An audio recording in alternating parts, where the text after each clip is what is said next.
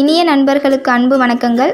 இன்றைக்கி நாம் நமது வேதம் புதிது சேனலில் நமது நரம்பு மண்டலத்தை ஆரோக்கியமாக வச்சுக்கிறதுக்கு என்ன மாதிரியான உணவு வகைகள்லாம் எடுத்துக்கணும், எந்த மாதிரியான பழக்க வழக்கங்கள்லாம் நம்ம மேற்கொள்ளணும் அப்படிங்கிறத பற்றி தான் இன்றைக்கி நாம் நமது வீடியோவில் பார்க்க போகிறோம் நண்பர்களே. பொதுவாக நரம்புகள் அப்படின்னு சொல்லும்போது அது வயதானவர்களுக்கெல்லாம் பலவீனமாக ஆக ஆரம்பிச்சிடும். ஆனால் இன்றைக்கி நிறைய பேர் சின்ன வயசுலேயே நரம்புகள் பலவீனத்தினால நிறைய பிரச்சனைகளை சந்திக்கிறாங்க. பொதுவாக நம்மளுடைய நரம்பு மண்டலம் அப்படின்னு சொல்லும்போது அது மூளையோட தொடர்புடையது. நம்மளுடைய மூளையும் நரம்பு மண்டலமும் ஒரே இயக்கமாக நம்மளுடைய உடம்பில் இருக்குது. இந்த காலகட்டத்தில் நரம்புகள் பலவீனத்தினால நிறைய பிரச்சனைகள் வருது. பொதுவாக இந்த நர்வ் ப்ராப்ளம் எல்லாமே அவ்வளோ ஈஸியாக க்யூர் பண்ணுற மாதிரி இருக்கிறது கிடையாது. இன்றைக்கி பேரலைசிஸ் அப்படிங்கிற டிசீஸ் 100க்கு 2-3 பேர் அதனால் பாதிக்கப்படுறாங்க. இந்த நரம்புகளில் எந்த பாதிப்பும் வராமல் அதை ஆரோக்கியமாக வச்சுக்க வேண்டியது நம்மளுடைய ஒரு முக்கியமான வேலை.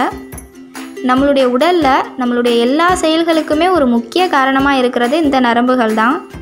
அந்த நரம்புகள்லாம் பலவீனமாகாமல் தடுக்கிறதுக்கு நம்ம ஒரு சின்ன சின்ன வழிமுறைகளை மேற்கொண்டாலே போதும். ஆனால் இதை சின்ன வயசுலேருந்து பெரியவங்க வரைக்கும் எல்லோரும் தொடர்ந்து செய்யணும். நல்ல விதமான உணவு வகைகளும் ஆரோக்கியமான பழக்க வழக்கங்களுமே நம்மளுடைய நரம்பில் எந்த பிரச்சனையும் வராமல் நம்மளை நல்லா பாதுகாக்கும். மேலும் நம்மளுடைய நரம்புகள் ஆரோக்கியமாக வச்சுக்கிறதுக்கு நாம் என்னென்ன செய்யணும் அப்படிங்கிறத தொடர்ந்து இந்த வீடியோவில் பார்க்கலாம் நண்பர்களே. முதல்ல சன்லைட், அதாவது சூரிய ஒளி. காலையில் 10லேருந்து ஒரு 15 நிமிஷம் நம்ம சூரிய ஒளியில் நிற்கிறது மூலியமாக விட்டமின் டிங்கிற சத்து நமக்கு அதிகமாக கிடைக்கிது. அது மட்டும் இல்லாமல் நம்மளுடைய மூளை செல்கள், அதாவது பிரெயின் செல்கள் எல்லாத்துக்குமே ஒரு புத்துணர்ச்சி கிடைக்கிது. காலையில் நம்ம ஒரு 15 நிமிஷத்துலேருந்து 20 நிமிஷம் சூரிய ஒளியில் நிற்கிறது மூலியமாக அன்றைக்கி நாள் ஃபுல்லாக நமக்கு கரெக்டாக சுரக்க வேண்டிய ஹார்மோன் எல்லாமே சரியாக சுரக்கும். இது மூலியமாக எந்த ஒரு ஹார்மோன் குறைபாடுமே நமக்கு வராது. அடுத்த விஷயம் டீப் ப்ரீத்திங், அதாவது மூச்சை நல்லா இழுத்து விடுறது மூலியமாக நம்மளுடைய நுரையீரல் நல்லா எக்ஸ்பேண்ட் ஆகும், அதாவது நல்லா விரிஞ்சு சுருங்கும். இது மூலியமாக இரத்த ஓட்டம் அதிகமாகும். அது நம்மளுடைய நரம்பு செல்களை எல்லாம் அமைதிப்படுத்தும். பொதுவாக நாம் எப்போதுமே டீப் ப்ரீத்திங் பண்ண முடியாது. அதுக்காக காலையில் ஒரு அரை மணி நேரம், சாயந்தரம் ஒரு அரை மணி நேரம் ஒதுக்கி இந்த மாதிரி மூச்சு பயிற்சி தியானம் பண்ணுறது மூலியமாக நம்மளுடைய நரம்புகள் பலவீனமாகிறத நம்ம தடுக்க முடியும். அடுத்தது ஒமேகா 3 ஃபேட்டி ஆசிட். பொதுவாக இந்த ஒமேகா 3 ஃபேட்டி ஆசிட் அப்படிங்கிறது சில வகையான மீன்களில் அண்ட் ஃப்ளக்ஸ் சீட்ஸில், அதாவது ஆலிவ் விதையில், அப்புறம் வால்நட்லாம் இருக்கும். ஸோ இந்த மாதிரி ஒமேகா 3 ஃபேட்டி ஆசிட் உள்ள உணவுப் பொருள்களை நீங்கள் தொடர்ந்து டெய்லி எடுத்துகிட்டு வர்றது மூலியமாக நம்மளுடைய நரம்பு மண்டலம் ரொம்ப ஆரோக்கியமாக இருக்கும். இது மூலியமாக நரம்பு சம்மந்தப்பட்ட வியாதிகள் எதுவுமே நமக்கு வராமல் இருக்கும். அடுத்தது ஆல்மண்ட், பாதாம் பருப்பு. நான் தொடர்ந்து சொல்லியிருக்கேன்.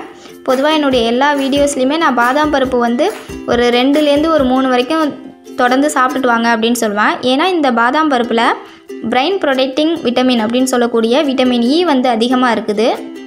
அடுத்தது மாதுளம்பழம். இந்த மாதுளம்பழத்தை வாரத்துக்கு ஒரு 3 முறையாவது நீங்கள் ஜூஸ் போட்டு குடிச்சிட்டு வாங்க, இல்லை அப்படியே கூட சாப்பிடலாம்.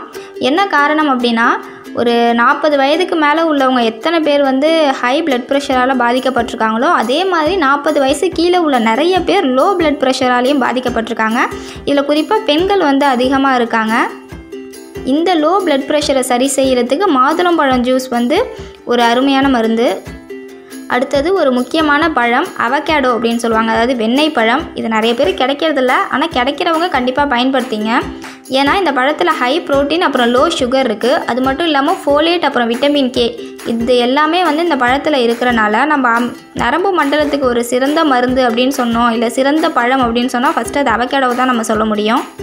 சரி நண்பர்களே, நான் சொன்ன இந்த சின்ன சின்ன வழிமுறைகளை நீங்கள் தொடர்ந்து செஞ்சுட்டு வர்றது மூலயமா உங்களுடைய நரம்பு மண்டலத்தை நீங்கள் கண்டிப்பாக ஆரோக்கியமாக வச்சுக்கலாம். பொதுவாக 40 வயசுக்கு மேலே சுகர் வருது, இல்லை ஹை பிளட் ப்ரெஷர், இதுக்கெல்லாம் காரணம் நம்ம நரம்புகளில் ஏற்படுற ஒரு வீக்னஸ் தான்.